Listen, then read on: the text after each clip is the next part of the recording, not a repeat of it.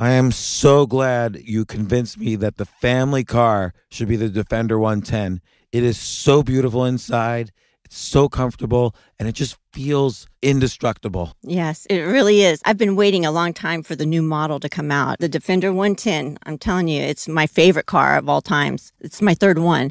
You know, I have stories of going off-road. The guy managed the group. He was like, what are you doing in this beautiful car? I'm like, I'm going off-road. He's like, are you sure? Because you can use one of ours. And then they look like Mad Max cars. I'm like, no, we're going to do this. And he was shocked. Wow. Well, it's great because the Defender has been reimagined for 21st century adventure, and its unparalleled off-road ability, as well as its robust interior, are invaluable whether you're headed towards uncharted territory or just a weekend of exploration. The Defender 110 tackles challenging surroundings with absolute confidence. The SUV conveys strength outside and in, featuring peerless technology like an intuitive driver display and an award-winning infotainment system. That's my favorite part, to keep you connected no matter where the journey takes you. Adventure is unique to everyone, and so is the Defender. Choose from the two-door Defender 90, the four-door Defender 110, or the larger Defender 130 with the ability to seat up to 8 passengers. You'll find uncompromising performance in all three. So pack up and go even further with the Defender 110. Learn more at LandRoverUSA.com/Defender.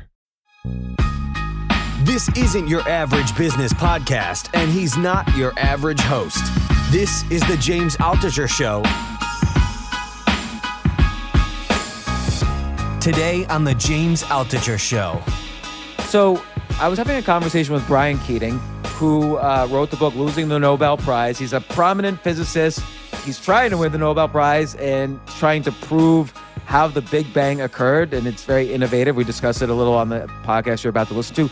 But before the podcast started, we were having a conversation, as I often do with many of my guests, and he was telling me about a guy who won the Physics Nobel Prize in 2017, Barry Barish, who admitted to Brian that he felt imposter syndrome even after winning the Nobel Prize. And imposter syndrome is that feeling you get when you feel like, oh, I don't belong here. Everyone's better than me, smarter than me.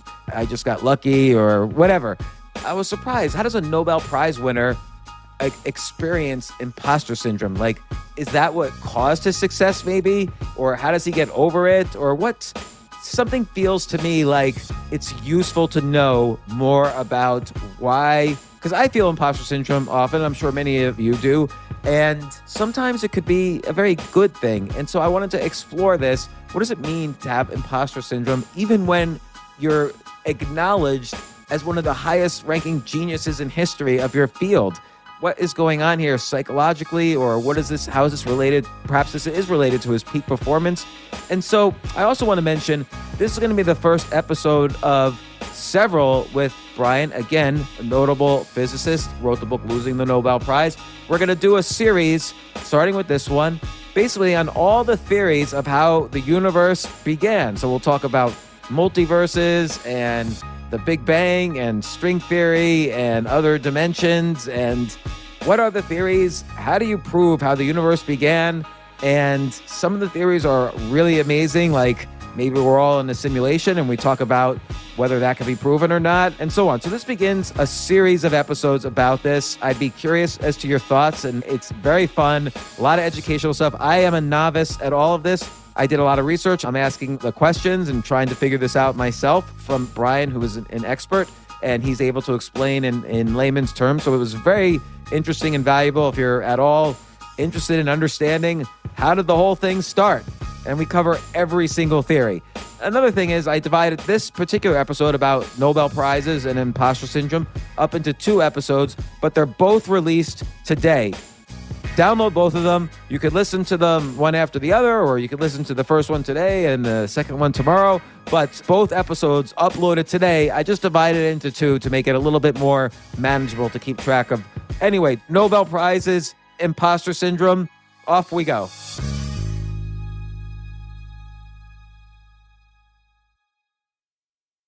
So Brian Keating, physicist extraordinaire, welcome back.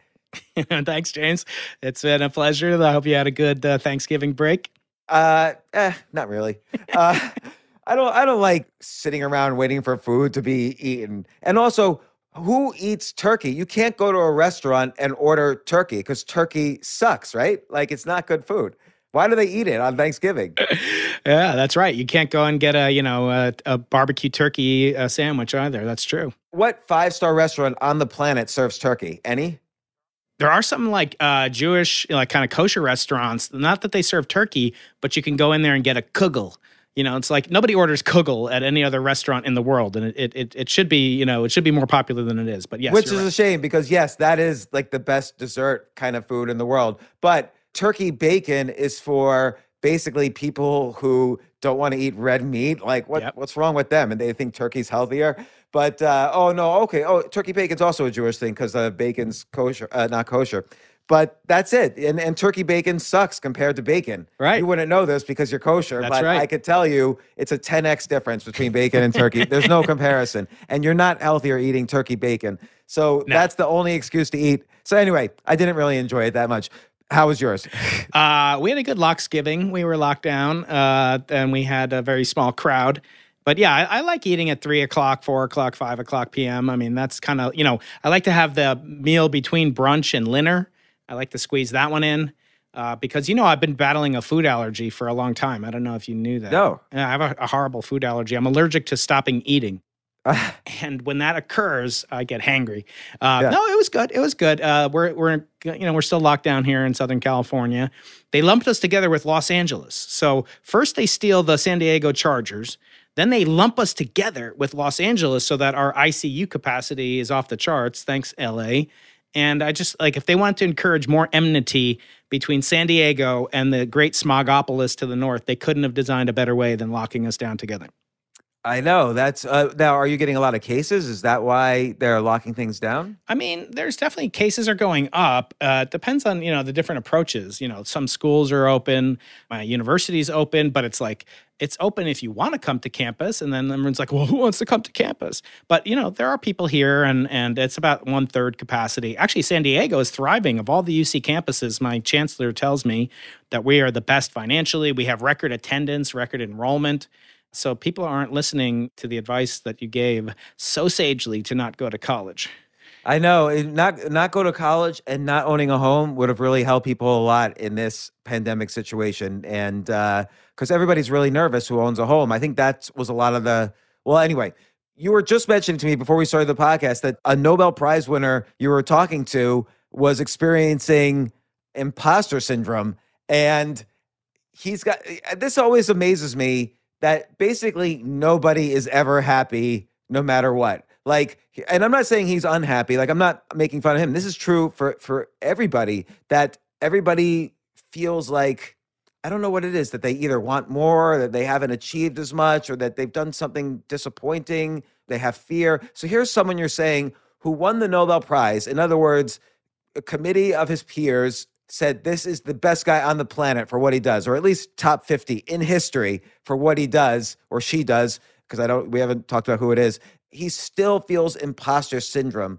Are you able to say who it is? Or Yeah. No, I'll say. I mean, it's on my podcast. So I do the Into the Impossible podcast, where I talk to a multiverse of mind maniacs who are just the most brilliant people on earth, as well as ordinary people that you've been a guest 3 times on my show, and you haven't yet won a Nobel Prize, but maybe skip the line. We'll get you the coveted Nobel Prize in literature. And so I interview these people, and it's amazing. I'm like, thank you, COVID. No, don't hate me for this. But I couldn't have started this podcast probably without COVID. These book tours are canceled. People are going, kind of stir crazy at home, and they like to talk to somebody who cares deeply about their work. And the one thing I pride myself on is researching very deeply, reading all the books that these people have written, every single thing I can consume, so I can ask them questions that they've never been asked before. Not like, how did it feel to win a Nobel Prize? Except this time I did. I kind of slipped for a second, and I said, I have these patented 3 questions that I ask all my guests at the end of the show. One of which is, what seemed impossible to you in the past, but because you had the courage to go into the impossible, which is the title of the podcast, that makes sense to you, and kind of advice to your former self. So that's kind of one of my things.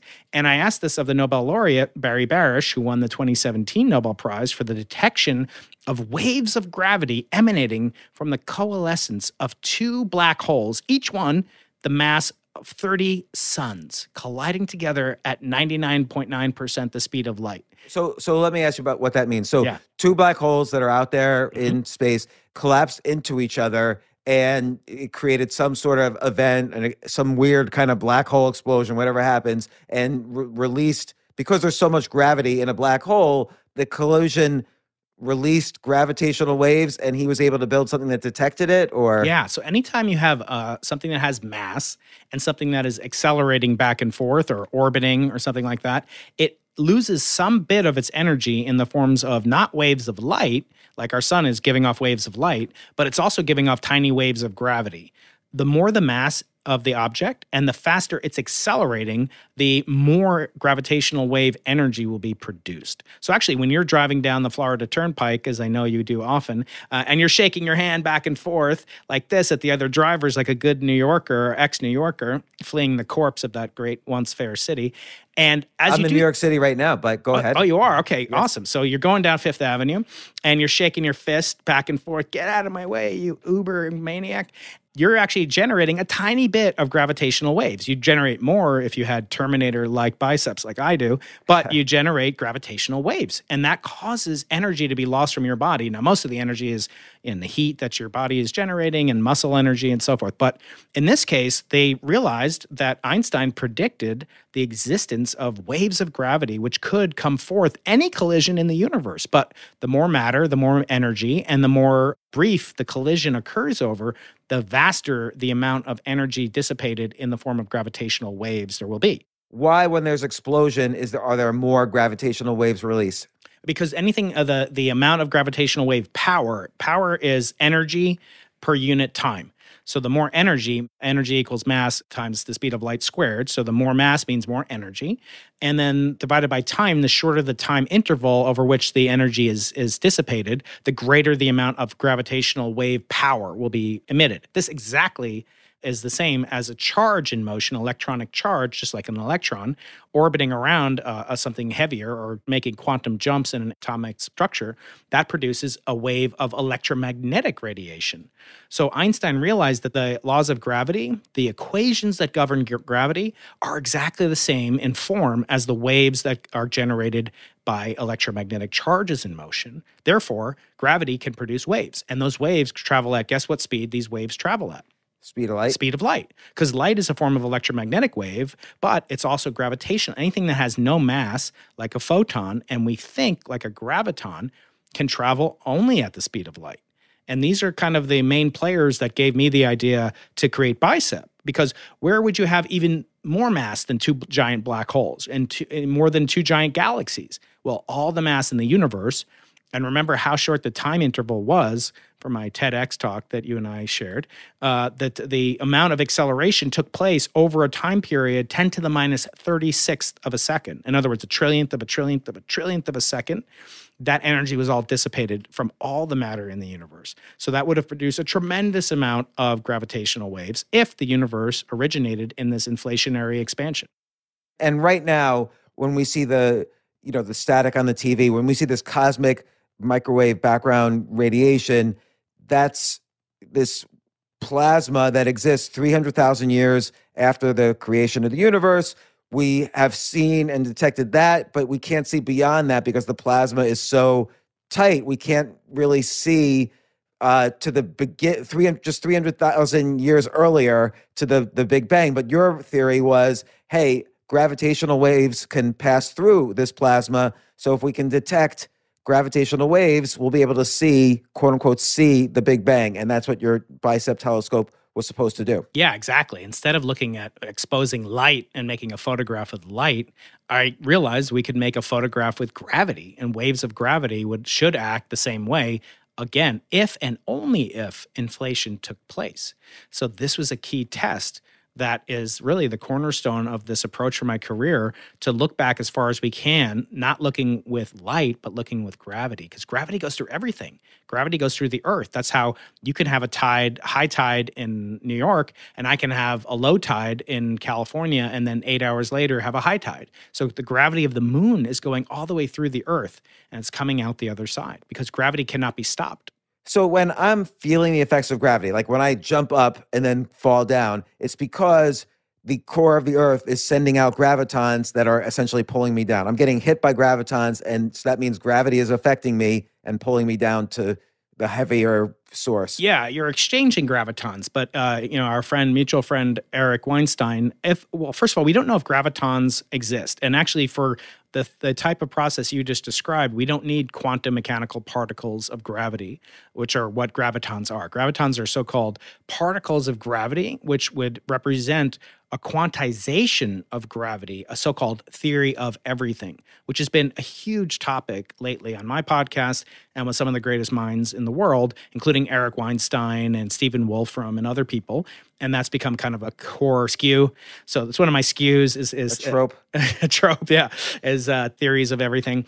But my claim lately, which has been not refuted by any of my guests, is that we don't actually know if gravity is quantized, because the only two instances in which gravity being quantized could be manifest is at the beginning of time, if the universe began in a so-called singularity, or at the core of a black hole, which is called a singularity, or beyond the event horizon. But neither one of those two things is ever possible to reveal. In other words, we can't see to the core of a black hole, and we can't see back to the beginning of time.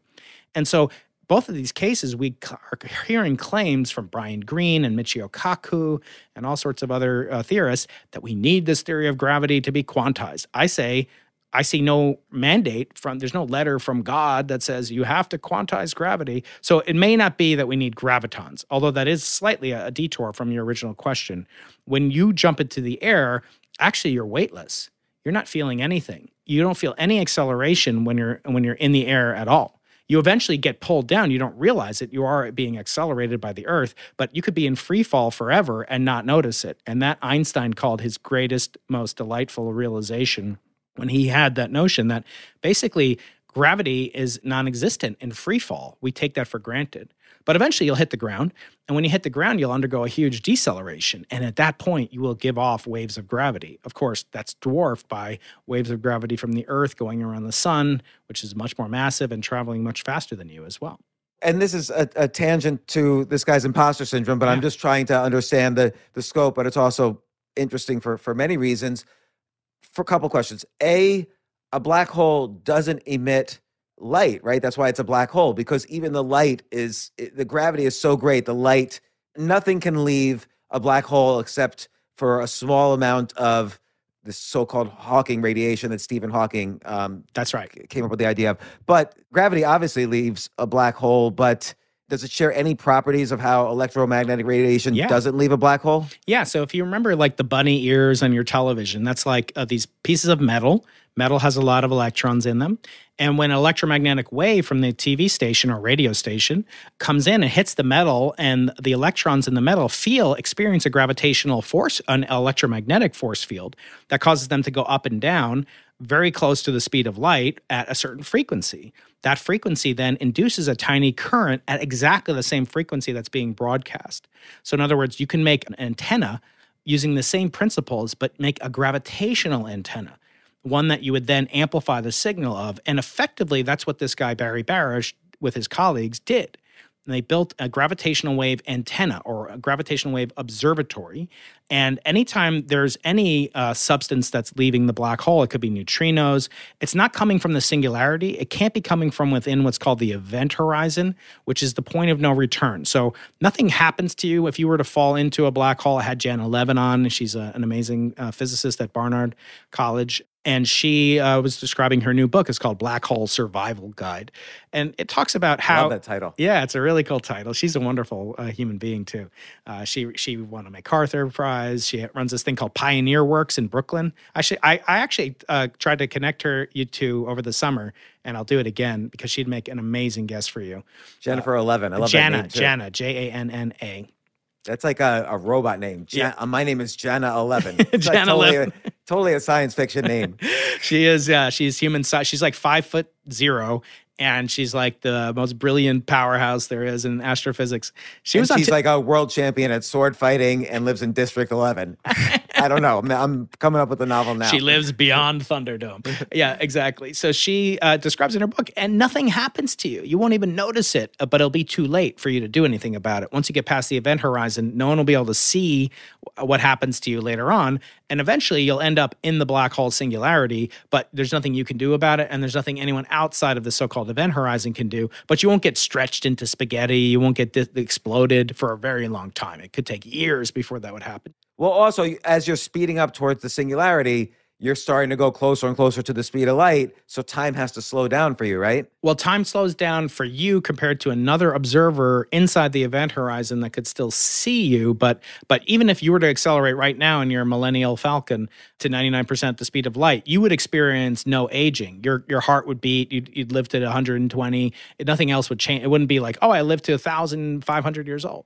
You would keep aging, and we would see you as coming back very young because we would age and you wouldn't. But that's all. That's the relativity aspect of gravitational force fields. Oh, I see what you're saying. It's not released from within the black hole. It's just the explosion itself outside the two black holes exploding releases a bunch of gravitational energy, just like it releases electromagnetic energy. And this guy, Barry Barish, you said, he used an antenna to detect it. And so when there was a black hole that occurred in the sky, or the explosion occurred in the sky, he saw probably an uptick. His antenna registered it. Yeah, there were two antennas. There are two antennas. One is in Washington State and one's in Louisiana.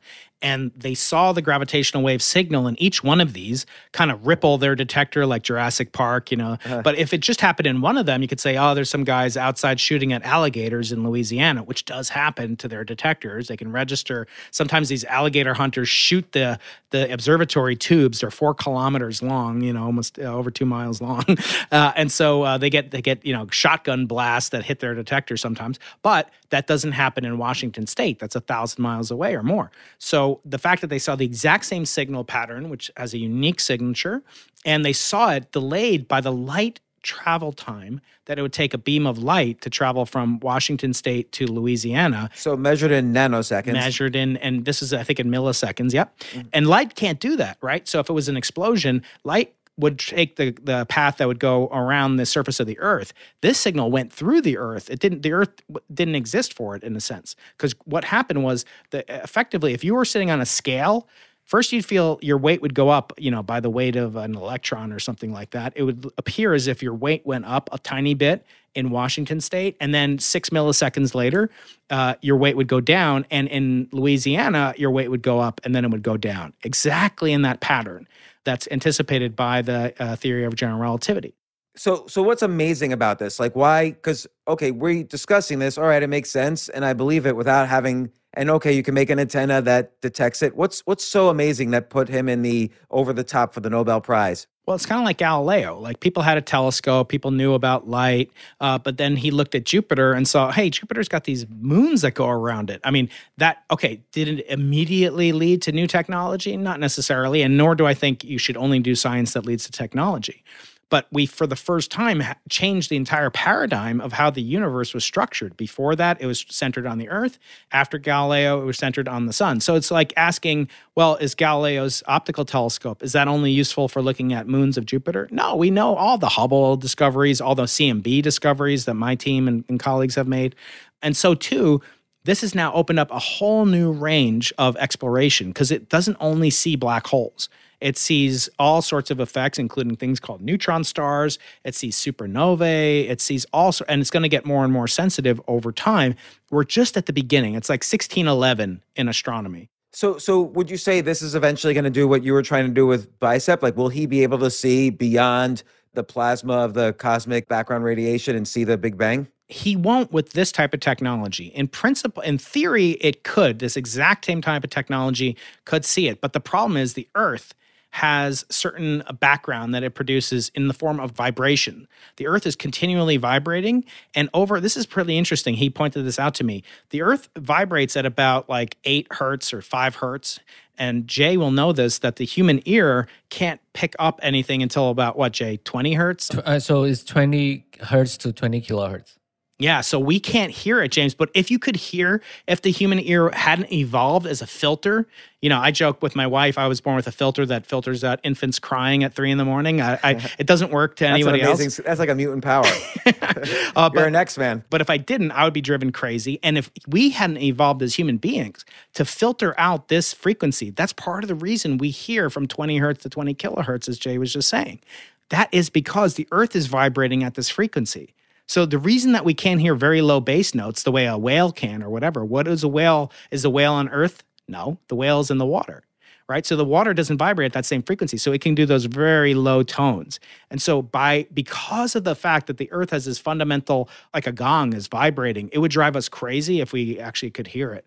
But they can hear it. They can hear anything. And unfortunately, the Earth vibrates way too much to see the very, very longest wavelength gravitational waves, which are low frequency, that we can see with the cosmic background radiation. We're effectively taking LIGO and putting it back to 380,000 years after the Big Bang. In other words, we're using the universe, this plasma, as a type of LIGO, as a type of gravitational wave antenna, but we're putting it closer to the explosion itself. We're isolating it from local sources of vibration, and we're using it to take a picture of the universe as seen with gravitational waves. If they exist, I have to keep adding that because we don't know if they exist. Now you're on Bicep 2 already, or Bicep 3, I forget, and we've talked about this before, but why, again, have you not yet detected? You're all set up. It's all on the South Pole. You've been to the South Pole. You've got all the telescopes working. Why haven't you been able to detect the Big Bang's gravitational waves through coming through the cosmic background radiation? I can make a glib comment that we're only a quarter of the way in terms of time that it took LIGO to win its Nobel Prize.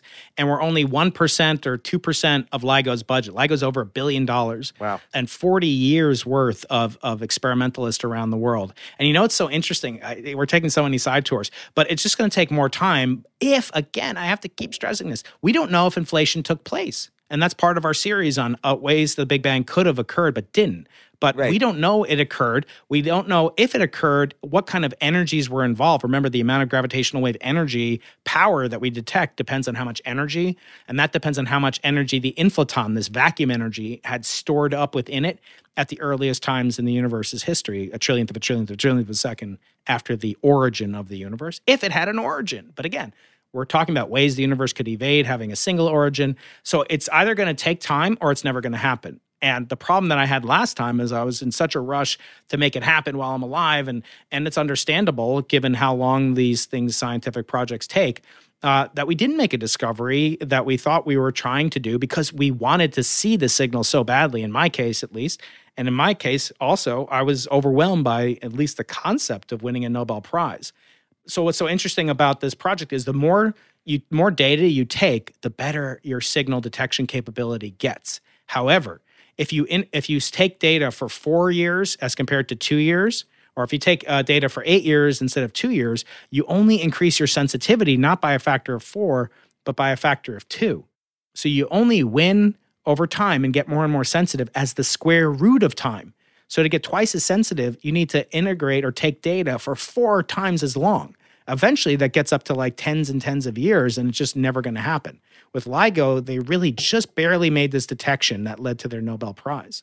So the reason I went down this line of questioning is I'm putting together a portrait for myself of why he might feel like an imposter. So I have an idea, but I want to address another thing you said, which is about how Michio Kaku and Brian Greene insist that, gravitational waves should also turn into gravitons, should be quantized, as you put it, the same way light waves can be viewed as photons.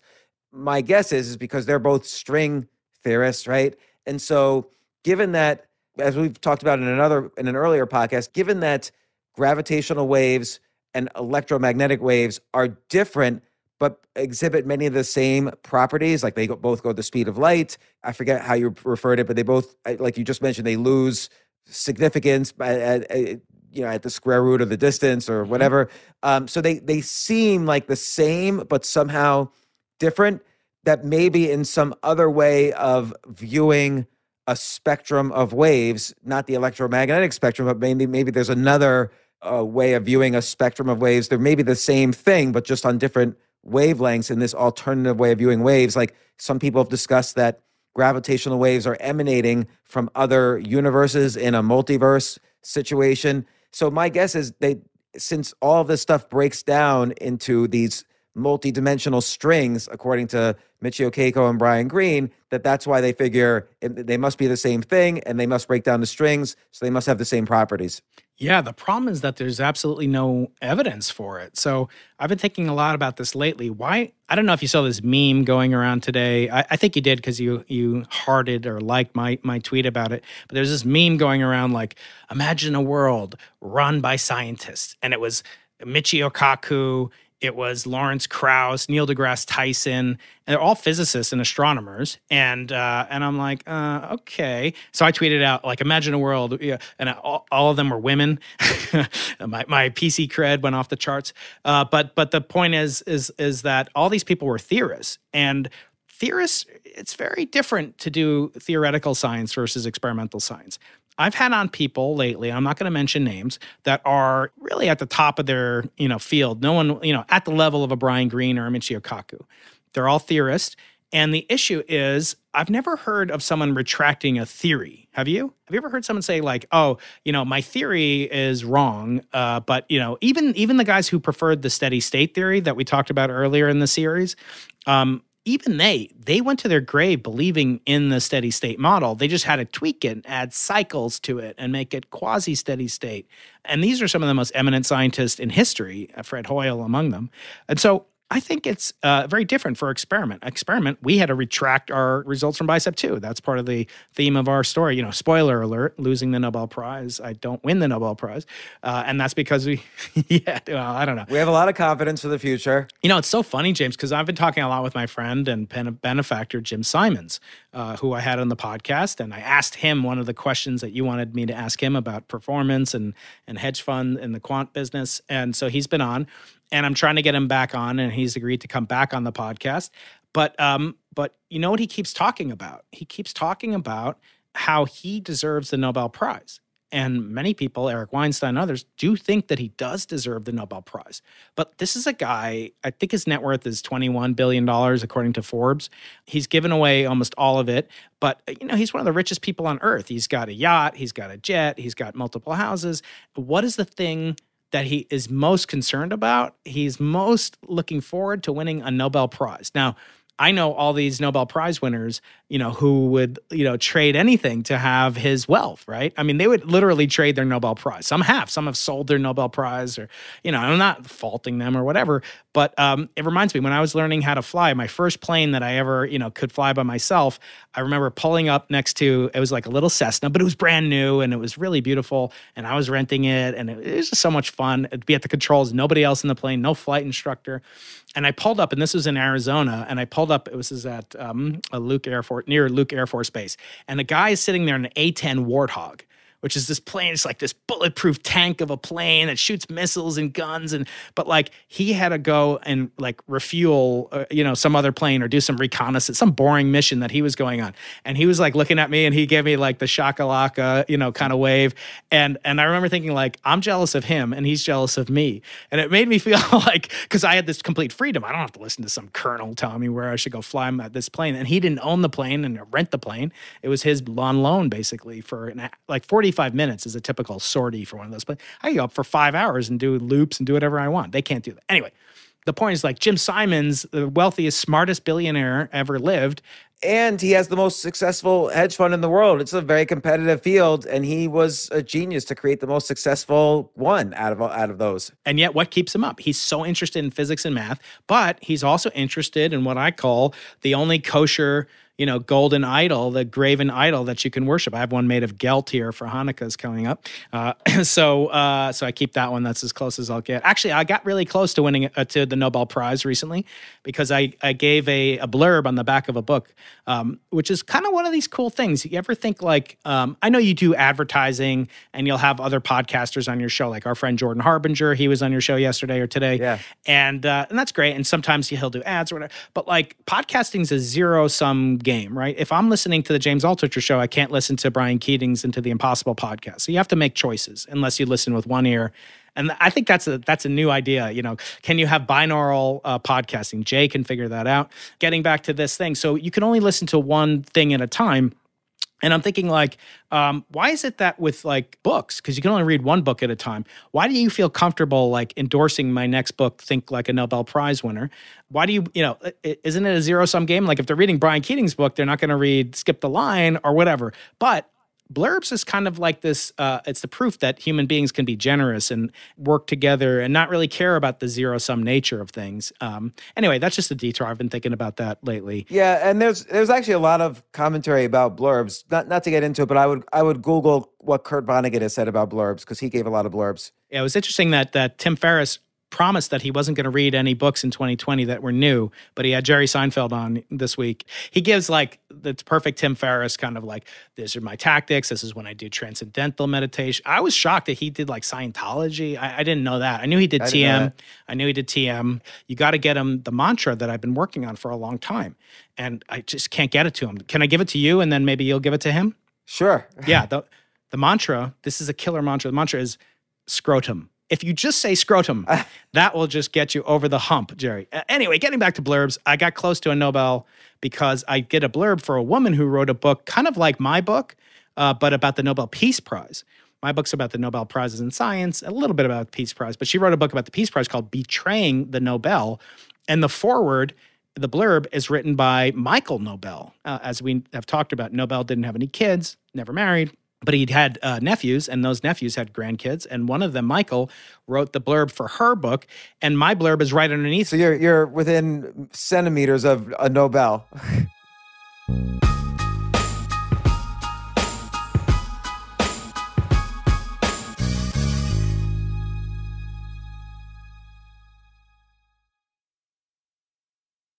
Getting back to the LIGO, to the imposter syndrome, to Jim Simons, I think it's very fascinating that they feel this way. For example, the guy that I was talking about, this guy, Barry Barish, he's a genius. He's an experimentalist. He's not like Michio Kaku. And what's so interesting about him, I don't know if you remember, James, but in the 90s, there was a plan to build an enormous particle collider in Texas. And it was called the Superconducting Super Collider. It was going to be bigger and better than anything that had ever been built at a cost of $10 billion. And in 1993, under the Clinton administration, Congress canceled the Superconducting Super Collider after they had dug a tunnel that cost $1 billion. So they had this $1 billion tunnel in Waxahachie, Texas, and they had to fill it in, and it cost like $2 or $3 billion to cancel, to dig a hole. Only a government could do this. Pay $1 billion to dig a hole, then another $2 billion to fill it in. Right. It's anyway, perfect bloat. This guy, Barry Barish, professor at Caltech, one of the best scientists, in my opinion, in the last 100 years, he was the head or one of the heads of that project. And he was devastated when that occurred.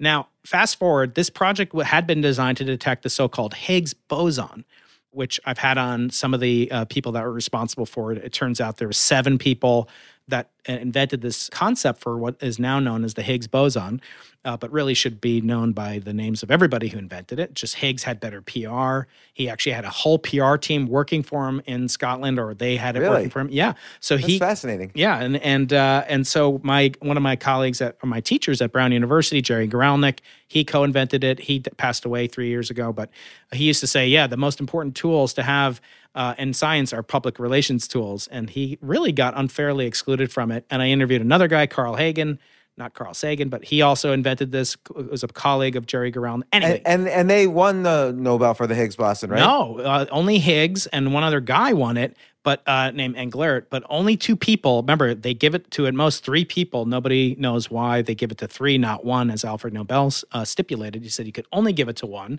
They changed it immediately after he died, gave it to 3 people. But in this case, I said to Barry, who won the Nobel Prize for LIGO, I said, that was the best thing that ever happened to you. And I've been thinking a lot about this. And actually, Jerry Seinfeld talked about this on Tim Ferriss's show, because Tim always asks this question, what's your favorite failure? I was joking with some of my guests. I had Noah Kagan on recently, and I said, I've done this Google, you can do like a Google search on terms or phrases, James?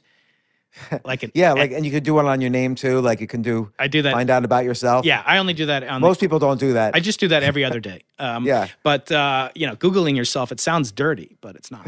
But anyway, so I did like type in the following sentence, like it was the best thing that ever happened to me, and then ask what are the 2 most common words before those words, it was the best thing that ever happened to me.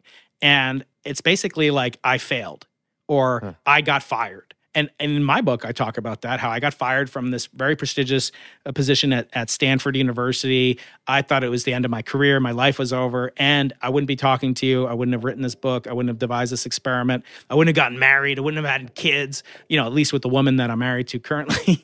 And so it was the best thing that ever happened to me. And I said to Barry, I told him, this Nobel Prize winner, if you had not had that superconducting super collider canceled in 1993, you would not have joined the LIGO team, and you instead would have detected the Higgs boson. But like the Higgs boson, none of the men and women who built the machine called the Large Hadron Collider, not a single one of the 6,000 people won a share of the Nobel Prize. And even there was a space for them. In other words, there was only 2 winners of the Nobel Prize that year. And so there could have been a third one, and it should have been, in many people's opinion, one of the experimentalists who discovered it. But instead, that there's political infighting, the Nobel Committee. We won't know who was nominated for 50 years. They keep it secret longer than the Warren Committee assassination of JFK file is sealed because it's so controversial, right? But anyway, so I said to Barry, that was the best thing that happened to you, that it got canceled, even though at the time it felt like crap, because this is the project you were working on. Little did you know that you would then go to work on a project that would win you a Nobel Prize for the experimental contributions you made. So I asked him, what things seemed impossible. He said, I used to have terrible imposter syndrome. And it was funny because I interrupted him. I said, I just talked to a professor, a world-famous professor named Lenny Susskind. He was actually one of these scientists pictured in the Consider a World Ruled by Scientists. There's a picture of Lenny Susskind along with Neil deGrasse Tyson and Richard Dawkins. I'm like, I would not want these people to be in charge of taking my kids to school, let alone the nuclear suitcase. But anyway, so I said, what seemed impossible in your past? And he said, I used to have terrible imposter syndrome. And I said, well, that's funny because I talked to Lenny Susskind this week, and he said he had imposter syndrome until age 50. After he was inducted into the National Academy of Sciences, and he was a full tenured professor at Stanford University. He's like, I still felt it. But Barry said, I still feel imposter syndrome to this day. I said, what are you talking about? He said, I went to collect my Nobel Prize in 2017, December 10th, the day Alfred Nobel died. Not the day he was born, the day he died. And I went to Is it always given then? It's always given then, yeah. It's really centered. The Nobel Prize is kind of a death cult in some ways. It's given on the day Alfred Nobel died. It's from his last will and testament after he got cremated, etc. And they take these flowers that grow up near his gravesite, his mausoleum in Italy, in San Remo, and they bring them in, and you can't win it posthumously. There are all sorts of weird death-related. Right, there's all these stories about people who died, right, or else they would have gotten the Nobel Prize. Exactly, including Barry. So Barry benefited twice. So originally there were 3 people who invented LIGO and were most responsible for it, but one guy died, and he died 2 weeks after the nomination period had closed. He died months after that, but he could have been eligible if the LIGO team, this gravitational wave antenna observatory, if they had announced their discovery 2 weeks earlier, this other professor, Ron Drever at Caltech, he would have won the Nobel Prize instead of Barry. But he died, and they made the announcement too late for him to win it the year that he was last eligible, last living and able to win it. And I pointed out in my book, these waves of gravity had traveled for 1.2 billion years. In other words, they had traveled across the universe. If they had arrived 2 weeks earlier, this other guy would have won the Nobel Prize, and my friend Barry would not have won the Nobel Prize. So you talk about serendipity. You talk about the fickleness, capriciousness of life, not just the Nobel Prize. But getting back to this particular scientist, Barry Barish, he got up, and when you go and collect this little medal, you have to also sign this ledger, basically, that testifies that you received it, and you gave your lecture. There's a couple things you have to do. I don't know if you remember a couple of years ago, Bob Dylan won the Nobel Prize in Literature. And I was going to ask you because he didn't show up. He didn't show up. So he didn't show up, but they made this other arrangement where he was able to sign this book and then collect the money. And now it's like it's chump change to him, right? You heard this week he sold his catalog for $600 million. Oh, really? To a company called Universal, which I approve of as a cosmologist. But anyway, so Barry goes, I had to sign this ledger saying I got this medallion, which is, weighs 20 ounces or something of gold. And I also had to, I couldn't resist. I looked through the book and I looked at the past names and I saw 1922, I saw Albert Einstein. And he said, I got shivers. And I'm like, I'm still getting like tingles. He's like, I'm not worthy of that. I don't belong in the same book. His signature. I'm just some Jewish kid from Southern California, originally from Oklahoma, but like who was shy and like couldn't hack it as an engineer at Berkeley. And so I had to switch into something easier like particle physics. And he's just such a humble guy. And I realized it's really rampant. And it doesn't matter if you win it. Like, where else are you going to go after you win the Nobel Prize? I say it's like the ultimate A+. That's why, my book is about not making yourself into an idol, but at least recognize it, like check your idols. Like, because if you idolize it, and let's say you win it, and you've built it up so much, that's why T.S. Eliot called the Nobel Prize a ticket to your own funeral. Because after that, the expectation is like, you're done. It's like, here's commencement. You have now graduated, summa cum laude, valedictorian, and then like there's no more grad school. Like that's it, you're done. And so if you don't have this internal, and I was thinking about this in the context of listening to Jerry Seinfeld yesterday. I'm like, when you're out on stand-up, James, you are a very intelligent person, chess master. You've done millions of businesses, started, you're a successful businessman, you're a wonderful father, and husband to Robin, blah, blah, blah.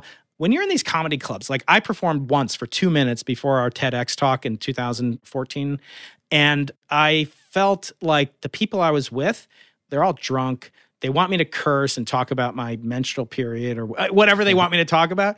And I'm like, I don't really like most of these people. Like, and I'm going to joke about being a nerd and they're going to call me call me a schmuck or whatever.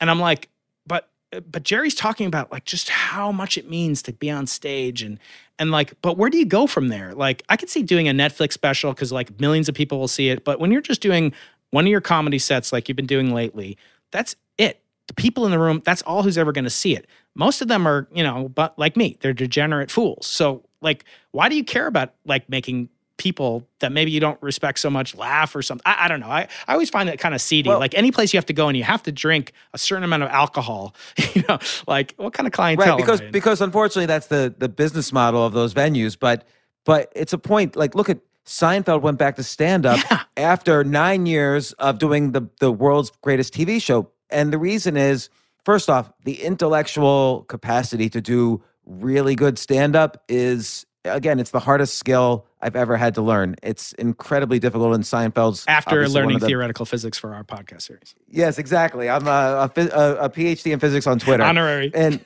right. And also there's a huge dopamine rush when you're able to kind of get a crowd to laugh at something you said.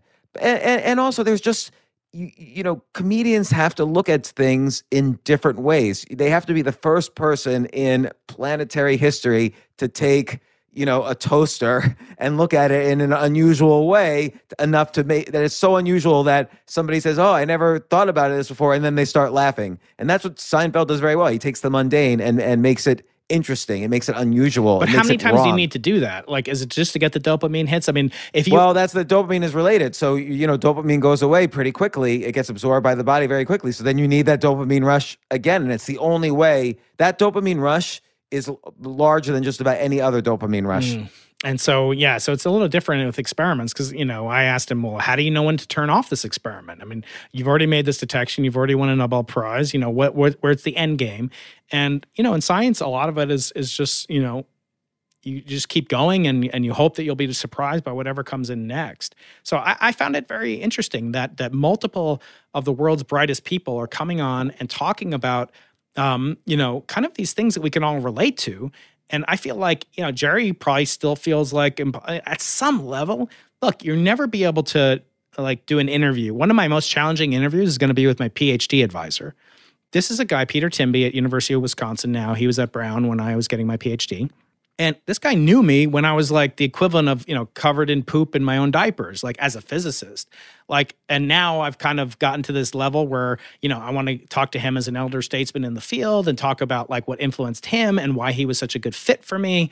But, I was thinking about that, like, where do you go? And that's why I think the importance of it, as I say in my book, like, let's say you win the World Series. Do you know how many people have won the World Series, 50 years in a row? Zero. Like, even the team itself dissipates. Like the Dodgers won it this year. There's very low chance they'll win it again next year.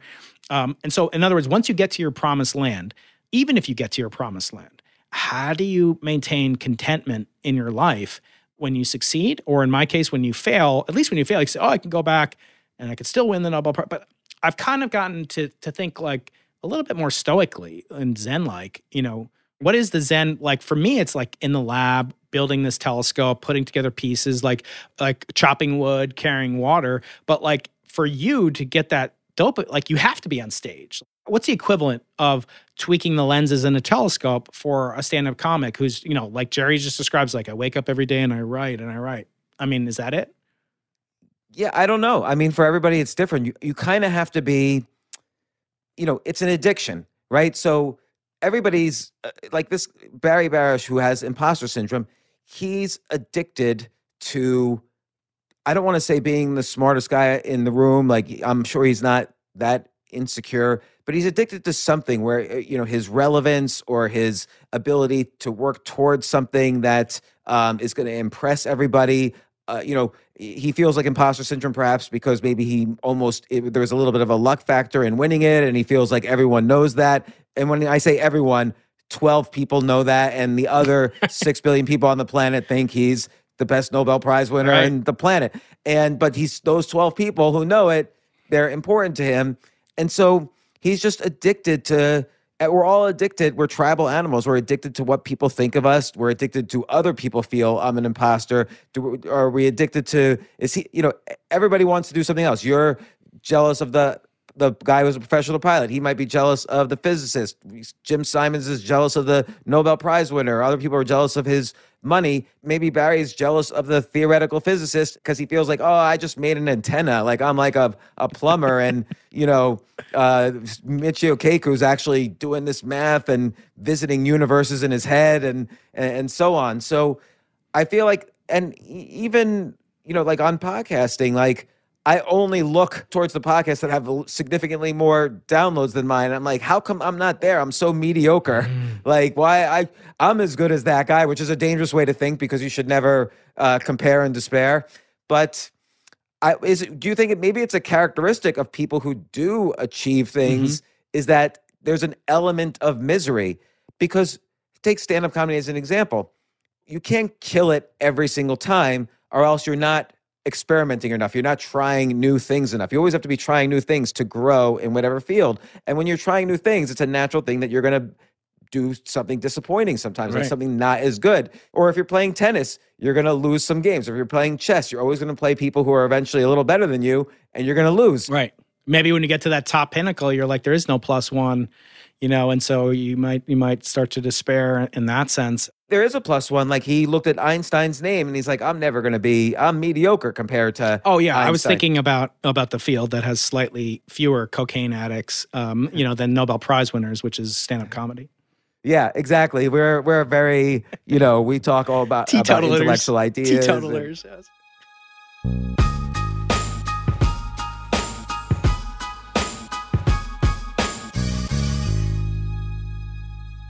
So that was part 1 of this episode, but part 2 is being released today as well. We're not releasing it tomorrow or the next day. So you've already probably downloaded part 2, so you could listen to it now or listen to it later. But part 2, we discuss a lot more about how to overcome.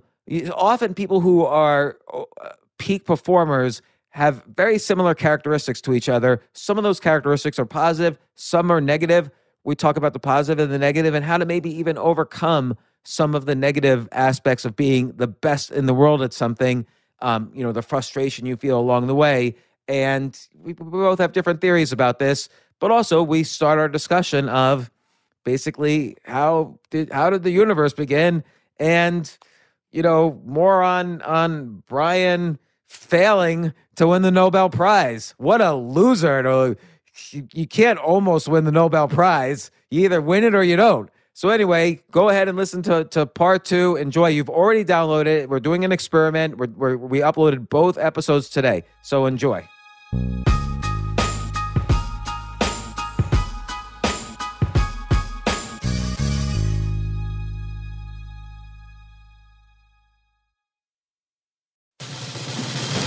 These days, we're all investors, trying to be smart with our money despite our worst impulses. But at iShares, we believe that deep down inside of every investor is a better investor.